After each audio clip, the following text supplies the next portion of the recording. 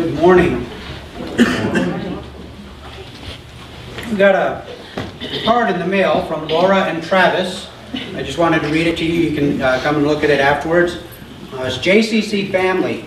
Hope this finds you all well and happy and warm. Thank you for continuing to be such a blessing to us. Your prayers, mentoring, laughs, teachings, yay YouTube, and love are treasured. You are missed. Laura and Travis. So, I know a number of you have been in touch with them since they've moved to Colorado, but they still consider this their home church. And I'm kind of praying selfishly that maybe one day God would bring them back home. So,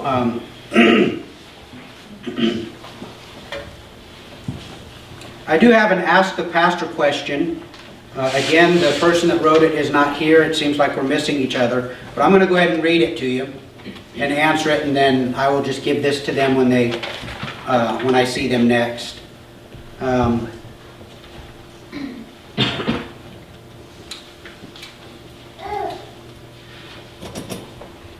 Question is, I used to put cash in the offering when I could, but after your message on tithing, I have been every month. However, recently, I've been feeling conflicted because my family has had to help me with the car expenses, tires, etc. I then feel a little guilty giving my tithe. My son, I'm not sure what this says. I have been able to get along for years on my Social Security. It is now X amount of dollars. Everything has gone up, rent, insurance, groceries, as well as medications. I just had to go on a very expensive prescription for diabetes. I'm sure you've faced the same problems. I know it is God's money first, but my question is, should I tithe and need help, or do I fall into the widow category? Your view on this would be very helpful. You know, interestingly enough, Scripture deals with this subject very specifically. First part of my answer is, yeah, it's God's money first, so we give Him what He requires. Okay? It's all His. He has asked for 10% back. But she has a very real problem. Okay? And we oftentimes, we speak in a spiritual sense of the blessings that God is going to pour out on us. But we have to live day to day. And it's in the paying of the bills and the earning of money that we live. And yet, God foreknew this. And He addressed this in His Word.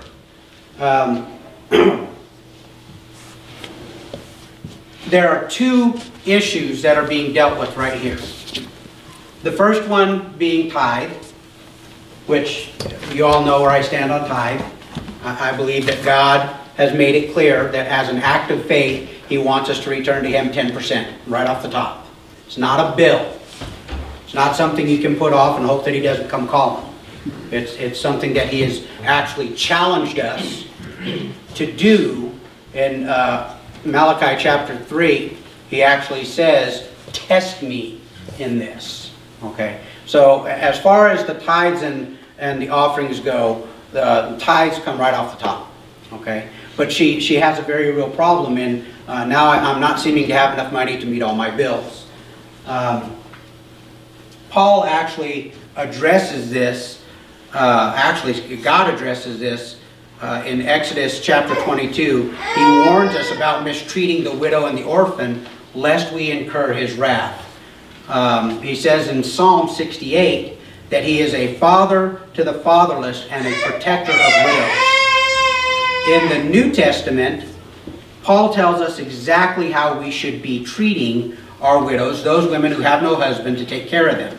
If you would turn with me in to 1 Timothy chapter 5.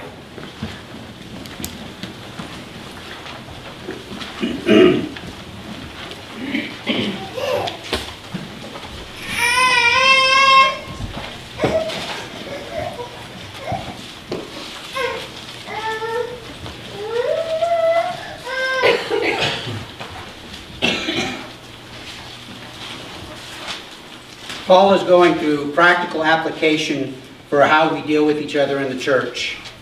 He starts off in verse 1. He says, "Do not rebuke an older man, but encourage him as you would a father. Younger men as brothers, older women as mothers, younger women as sisters, in all purity. And then in verse 3, he says, honor widows who are truly widows. But if a widow has children or grandchildren, let them first learn to show godliness to their own household and to make some return to their parents, for this is pleasing in the sight of God.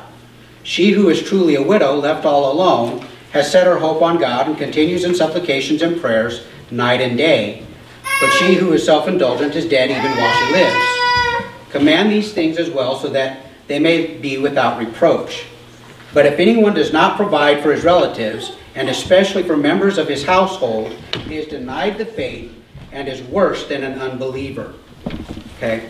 Now, the passage goes on to talk to the church about how we deal with those who are widows and do not have family to take care of them.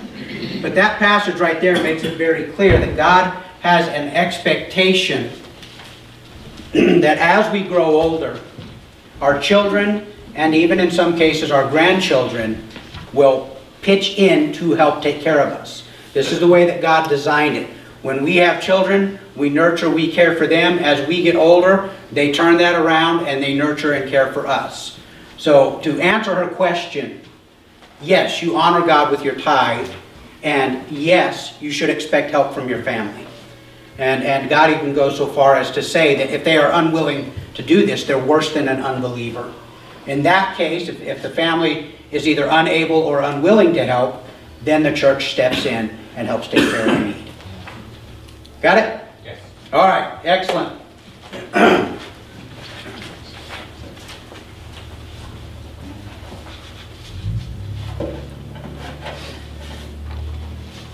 So we have kind of been taking a look at holiness.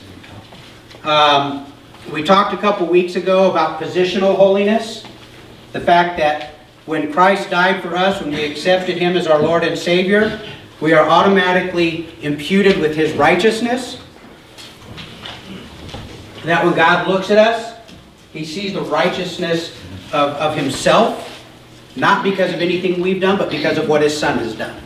That's positional righteousness. That means we are holy before God.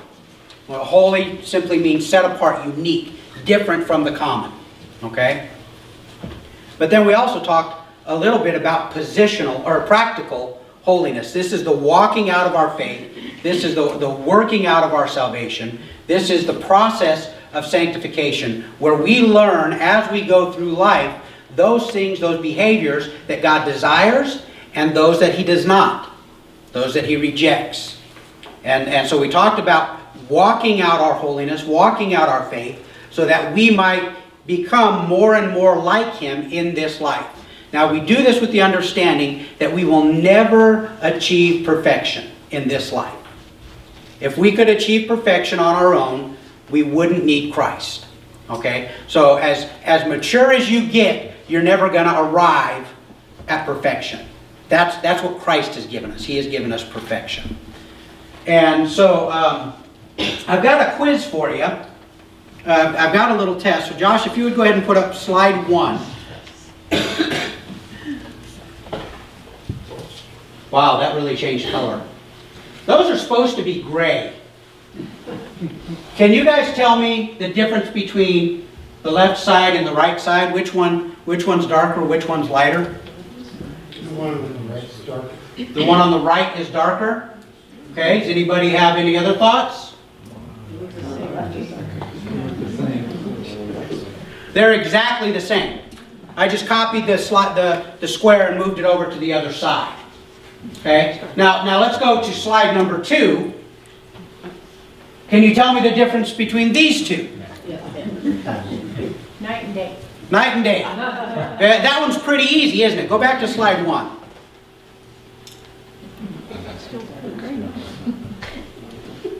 My test is this. This is to get you thinking. How does the world see you? See, if we say that the left side is the world, and go ahead and go to slide 2 so that we can get our example. The left side is the world. The right side is those who are found in Christ. They have a righteousness not their own. They have become perfect before God in holiness. Okay? So the left side is the world. The right side is those who are found in Christ. Go ahead and go back. Now they look gray. Wow. Maybe it's just the angle. Nope. If the left side is gray and the right side looks gray, how do we know the difference? You don't. How does the world know the difference? How can the world tell that you're actually the white and not the black or the gray? Because see, the world doesn't see itself as black. They don't really see themselves as being lost. That's part of the condition that the Holy Spirit has come to reveal to us, is our need for a Savior, our need to be found. Okay? And so I've got a couple of scriptures I want to read to you, and then we're just going to talk a little bit about how we look.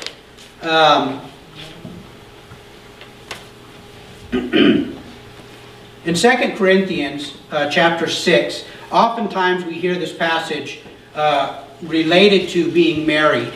But I want to look at this and touch on some points here.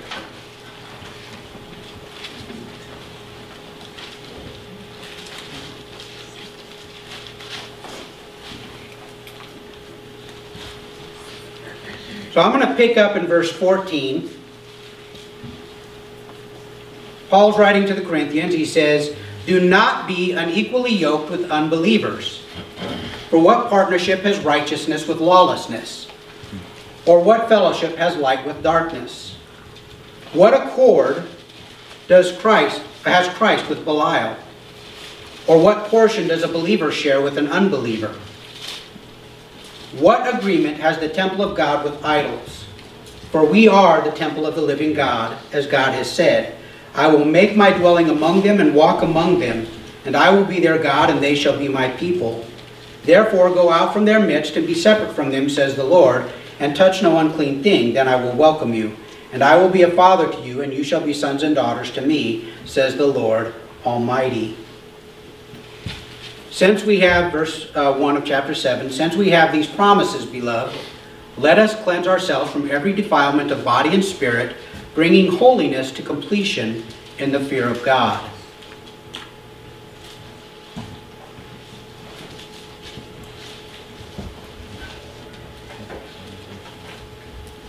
Now, Paul is not telling us, let me address this first. Paul is not telling us to remove ourselves from the world. He's not telling us that we need to go into these conclaves that are completely isolated from the world and to have no interaction with them. We know from the ministry of Christ, we know from the commands of Christ, we know from the teachings and the example of the apostles that we are not to withdraw from the world. As a matter of fact, we're to go into the world. We're ambassadors of Christ, we're His representatives, so we are to go into the world, taking the light into dark places. Okay, so let's establish that premise first so that we can understand this with the right understanding. Okay, because Scripture tells us that we are to come out from among them and be separate, but Scripture also tells us that I become all things to all men that I might win some for Christ. Okay, so there's not an opposite of teaching going here. It's actually the same idea, except it's working on two different levels, two different principles. So in dealing with this, come out from among them and be separate. I think Paul is addressing, in much greater words than I could, the principle of gray and gray versus black and white. Now, how does this look? How does this work out in our practical living? Well, how do you represent yourself at work? How do you represent yourself in the community? How do you represent yourself among your friends and your colleagues and co-workers and those people that you are around? Are you coming across as markedly different from the rest of the world? Or do you look pretty much like them? Because see, in our society, you can be a very worldly person and attend church. There are a lot of people that go to church that have not met Christ yet. There are a lot of them. There are a lot of people that attend church because it's a social or a cultural obligation, but they have not come together with an understanding or relationship with Christ. I have a friend that is a pastor in Oklahoma, and he posted something yesterday that really touched me. His question was, why church? Why go to church? And his answer I thought was really cool. He said, because first of all, church is about relationship. First, the incredible relationship that we get to have with our loving Father in heaven, the Almighty God. That we can come together and openly express our love, our gratitude, our devotion to Him. Second, church is about relationship with each other. That God has knit together in a tapestry that is beautiful beyond our understanding, the body of Christ, the church, this family that He has knit together. And it doesn't even end just here, but it's a universal church. It spreads all across the globe. And in some parts of it we go, well, they don't look like us, so how can they be part of my family? You should see my siblings. We don't all look the same. We have different looks. They have hair. So, I mean, that's the first difference you'll notice. They're not as good looking as I am. That's the second thing you should notice. I'm kidding, siblings. I'm kidding. The thing is, God has called us all to a particular place, a particular time, a particular function. We all represent different parts of the body of Christ. And you can look at that as an individual. For example, one of us might be a finger, and another one an ear. And the ear needs to be scratched so the finger can come in and scratch it. But without the ear, the finger has no idea what's going on around it.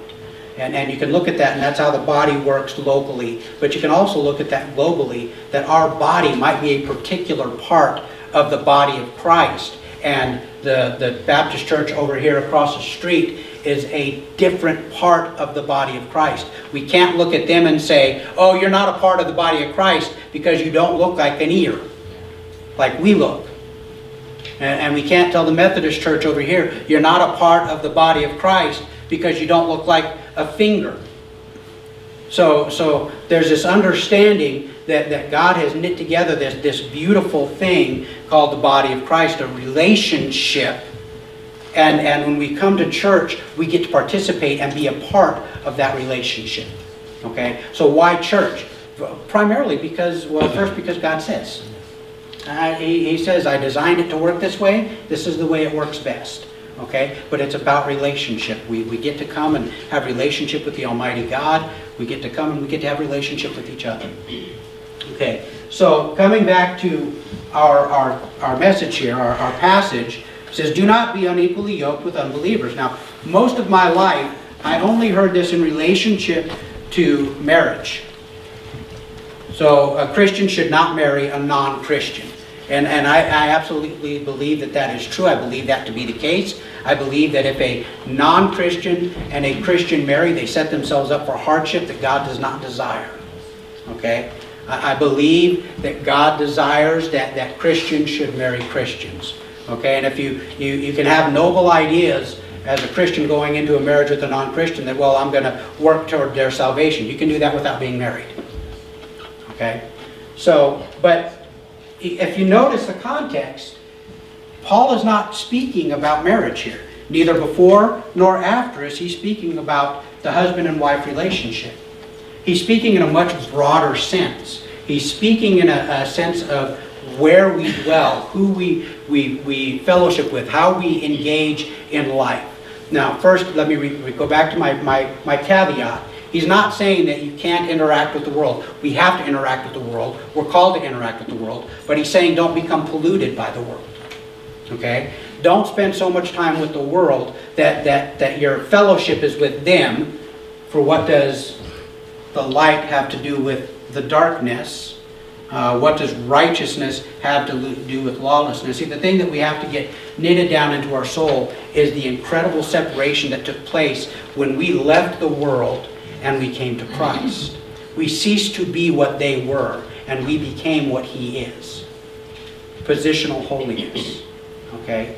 Now, the walking out of that is where we change our patterns of behavior, where we live this life, and we establish patterns of behavior that were abhorrent to God, that God despised, that God rejects, and we walk through the path to come over here so that our living reflects what has already taken place in our soul, in our spirit.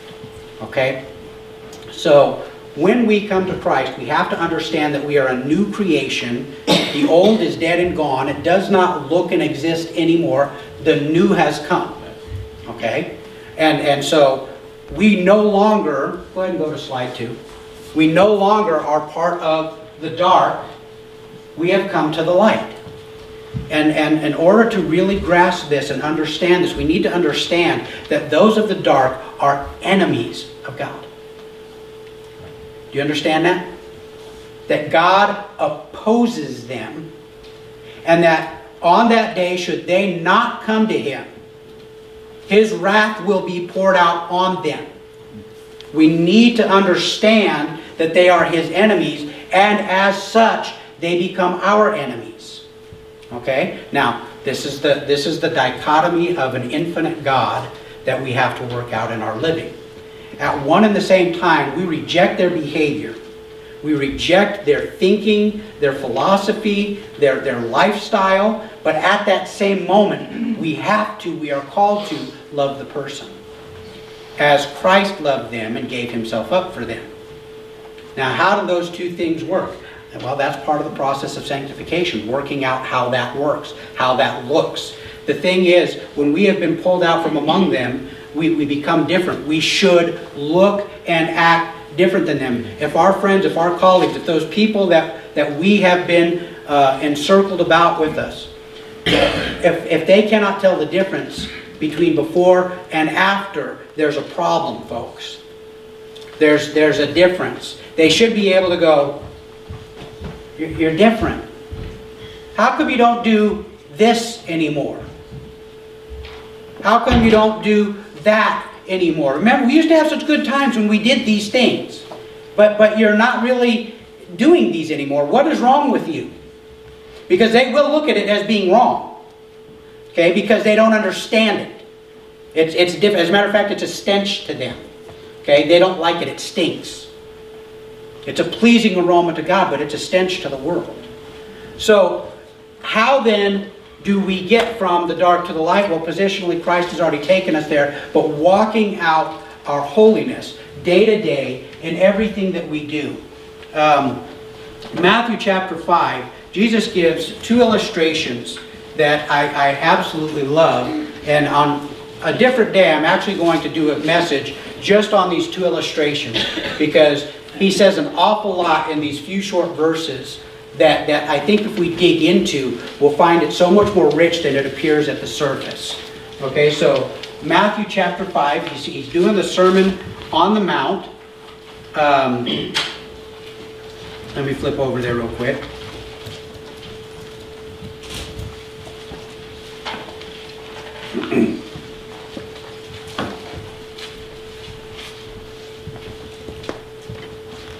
So I'm going to go, this is immediately after the Beatitudes, which, by the way, we'll come back to the Beatitudes. So when we move off from here, you might want to keep your finger there. In verse 13, he says, "You are the salt of the earth. But if salt has lost its taste, how shall its saltiness be restored? It is no longer good for anything except to be thrown out and trampled under people's feet. You are the light of the world. A city on a hill cannot be hidden, nor do people light a lamp and put it under a basket, but on a stand, and it gives light to all in the house. In the same way, let your light shine before others, so that they may see your good works and give glory to your Father who is in heaven." So, we're salt and we're light. Now, salt has three distinct properties. Okay? Now, there are other things that it can be used for, but one, it's used to season food, to give it flavor, to add to, okay, to make it something other, more than what it was without the salt. Okay? Two, it's a preservative. Back then, they would take meat and they would pack it in salt. Actually, we still do this somewhat today. Pack it in salt so that it preserves the food for a longer time than would be possible without the salt. Okay? And 3, it actually has medicinal properties where they would actually rub salt in the wounds to help cleanse and purify the wounds. As a matter of fact, at one point, it was actually considered a torture because the process is so painful. They would whip somebody and then they'd rub salt in the wounds to make them hurt more. But what they were actually doing was cleansing the wounds that the healing would take place. Ha ha on them. So salt. We are the salt of the earth. But if salt has lost its taste, how shall the saltiness be restored? We are salt, and we should be flavorful to the world. They should be able to know that we have flavor. But if we do not have flavor before the world, how are they going to know we're salt? What are we? You're monosodium glutamate. You just make me thirsty. Okay? As salt, we should be discernible and definable as salt. Okay? When we're around people, they should know by the way we comport ourselves, by the way that we talk, the thing and the manner in which we engage with them. They should understand that we're different than they are. Okay? So going on, it says, if it's lost its saltiness, it's no longer good for anything except for to be thrown out. Then he goes on and he says, you're the light of the world. A city set on a hill cannot be hidden. Does your light shine? Does your light shine? When you are out and about in the world, whether you're at work, whether you're at the grocery store, whether you're just going about life, does your light shine in such a way that people know you're different? See, this is part of the process of holiness. Holiness should be readily identifiable.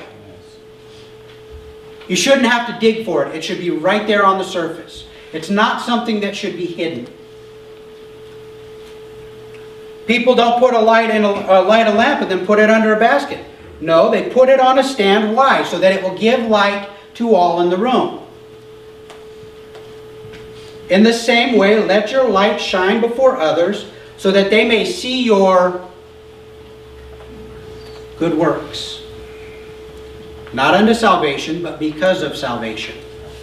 Okay? That's the change that takes place in us.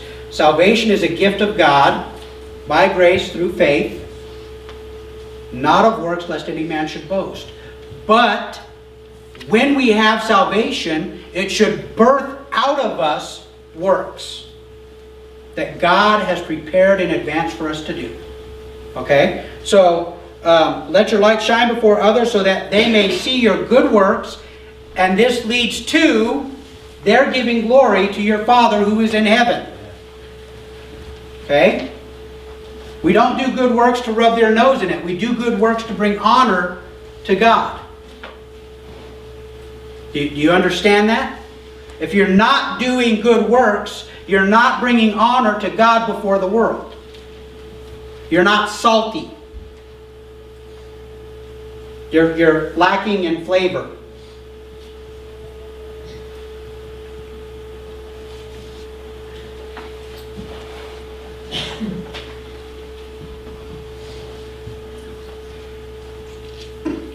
So what should we look like? When people look at a Christian, what should they see? They should see Jesus. But well, what does Jesus look like? How do we represent Christ to them? Well, Scripture tells us. Scripture actually gives us a number of lists. I'm just going to touch on a couple of them. Galatians chapter 5. Go ahead and flip there with me if you would. Galatians chapter 5.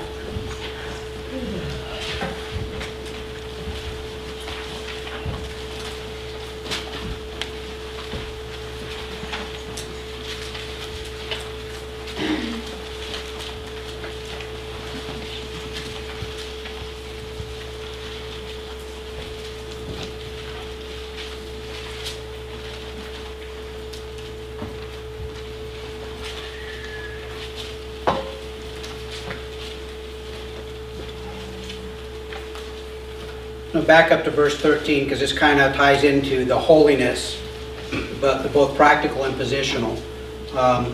Paul is writing to the Galatians.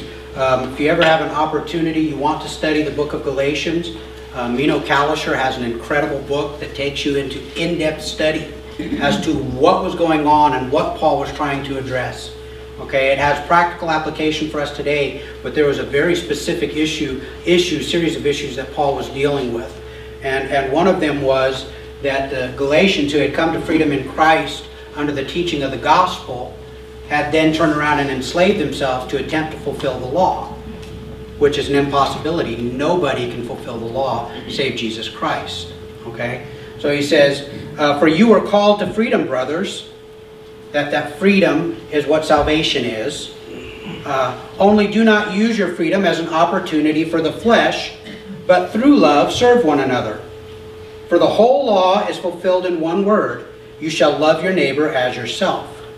But if you bite and devour one another, watch out that you are not consumed by one another. But I say, walk by the Spirit, and you will not gratify the desires of the flesh. Okay, so what we're going to see here is black and white. Okay, the world and Christ. Those who are slaves to sin and those who are slaves to righteousness. Okay, so this is how Paul lists it. For the desires of the flesh are against the Spirit, and the desires of the Spirit are against the flesh, for they are opposed to each other, to keep you from doing the things you want to do. But if you are led by the Spirit, you are not under the law. Okay? The law, the Mosaic law, does not hold on to you if you are led by the Spirit. You have been called to a higher law that God has written on your heart. This is what the Spirit does. It's the one that leads us into truth and righteousness. Okay? Verse 19, now the works of the flesh are evident. Sexual immorality, impurity, sensuality, idolatry, sorcery, enmity, strife, jealousy, fits of anger, rivalries, dissensions, divisions, envy, drunkenness, orgies, and things like these. I warn you, as I warned you before, that those who do such things will not inherit the kingdom of God. Okay? You want to, that's black. Okay? This is the world. This is a concise description of what the world looks like. Alright? Those that are in the black, those that are here represented, will not inherit the kingdom of God. But, now we step from the dark into the light. Okay? The fruit of the Spirit is love, joy, peace, patience, kindness, goodness, faithfulness, gentleness, self-control. Against such things there is no law. And those who belong to Christ Jesus have crucified the flesh with its passions and desires. If we live by the Spirit, let us also keep in step with the Spirit. Let us not become conceited, provoking one another, envying one another. See, here's the process of holiness, the process of sanctification, that we learn to walk by His Spirit. That we live in tune with His Spirit, such that when His Spirit says, go this way, this is the way, walk in it, we walk in that way. That we reject those things of the world, and we embrace those things of God. You want to know what the nature and the character of Christ are? Look down here in verses 22 and 23.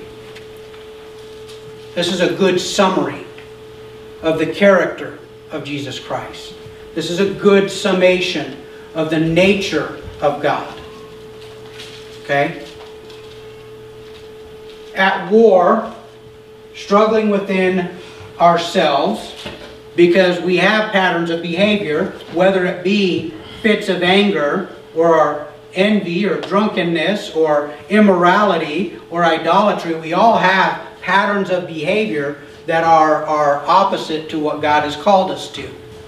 We all have them. That's the areas that we work on. That's the areas that we struggle in. But when you come to Christ, when you have surrendered yourself to Christ, God has gifted you with His Holy Spirit that lives inside of you.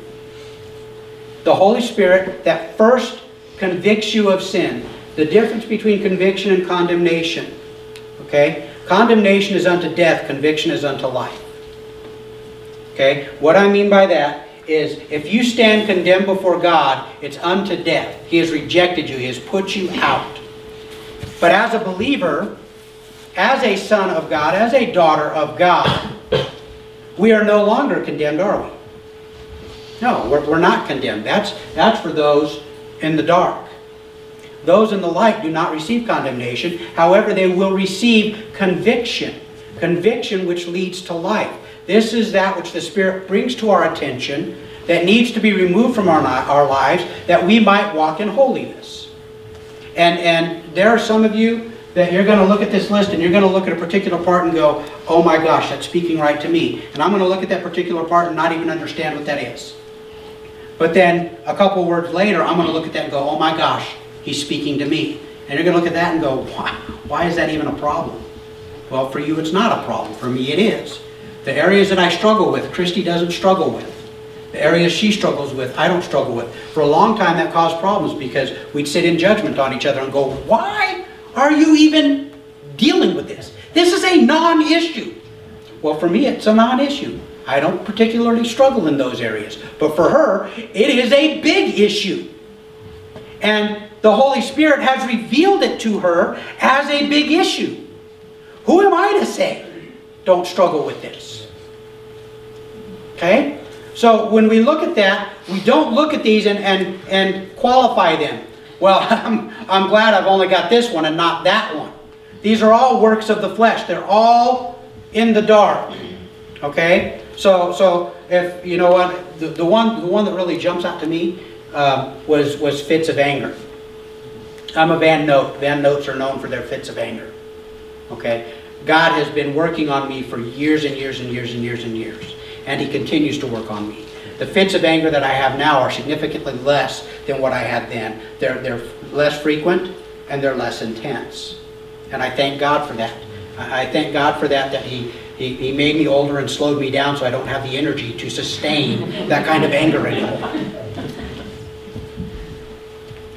But it's something that He's still dealing with me at. Okay? Where something will bother me and I'll snap. And immediately His Spirit is there. Actually, His Spirit was there first telling me, don't do it. Don't do it. Walk in patience. Walk self-control.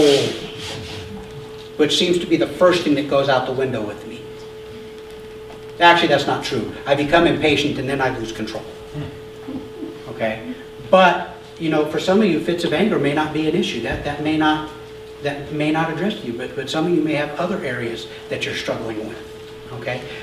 This is the promise of the Holy Spirit that God would send into us, that He would convict us of sin unto life, that He would then empower us to have victory over that sin. And sometimes it's instantaneous. I know people that when they came to Christ, man, they were instantly delivered of all kinds of things. Drug addictions, alcoholism, I mean all kinds of things. But they still had others that they still had to deal with. And God had to work through them in. Okay? And so this is the point I want to get to you today. What I really want you to take away from this today is when we are in Christ, we then become Christ to the world. We are His representatives. We are His ambassadors. We represent Him to the world. We've got to have this kind of, well, I don't want to say comparison, I guess contrast. Instead of, go back to slide 1. Instead of this. If the world can't see us as being different, why would they ever want anything that we have? They've already got everything we have. If this is what we're presenting to the world, such that we can be friends with the world, first, understand that James says that if you have friendship with the world, you're an enemy of God. We don't want to be friends with the world. We don't want to be intimate with the world.